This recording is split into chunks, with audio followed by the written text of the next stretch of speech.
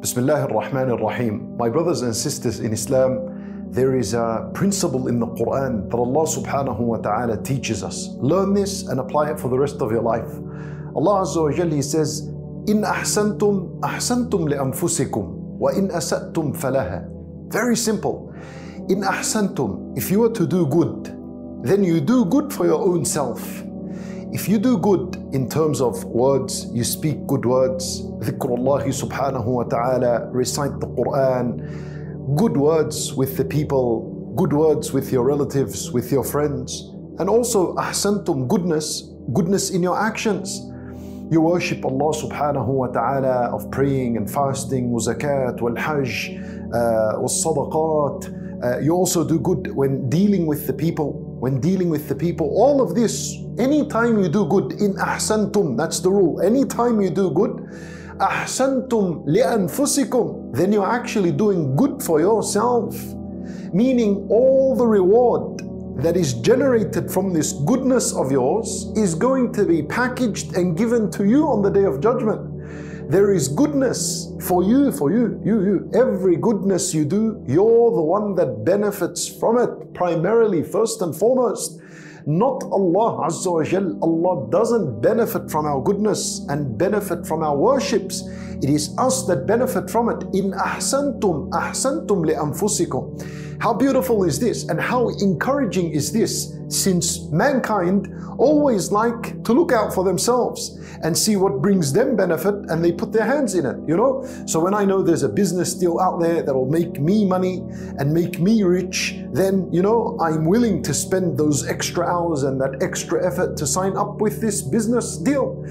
So when you know that your deeds, you're the one that benefits from it, this is incredibly inspirational for mankind, especially for the believer, to get up and move and do goodness for the sake of Allah Azza wa Jal, because you're doing it for yourself.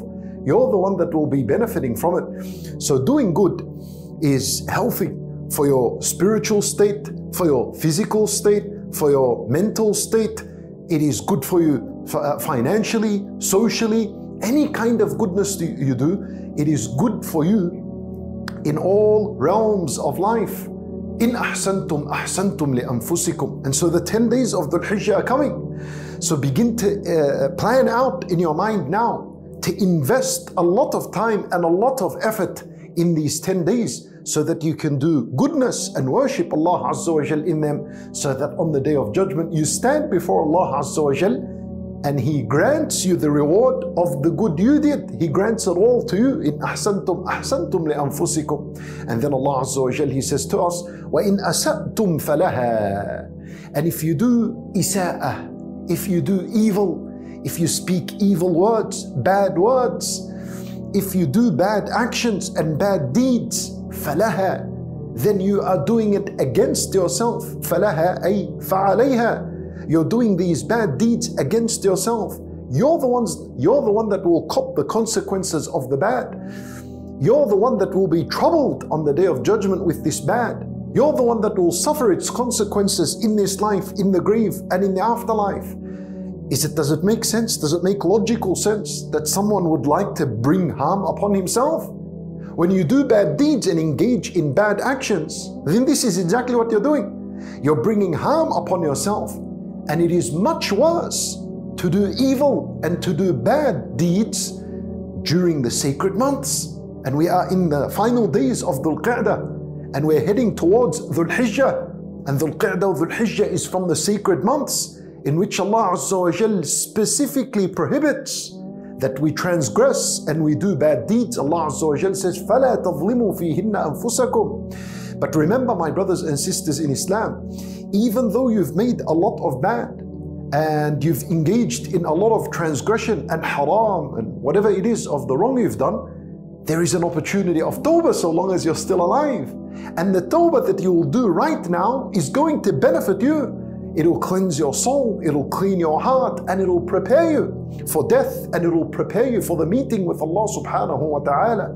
Now we have an opportunity coming, these 10 days of Dhul Hijjah. So I want you to write this ayah. In ahsantum ahsantum li anfusikum wa in asa'tum falaha. I want you to write this ayah in big clear words and hang it up.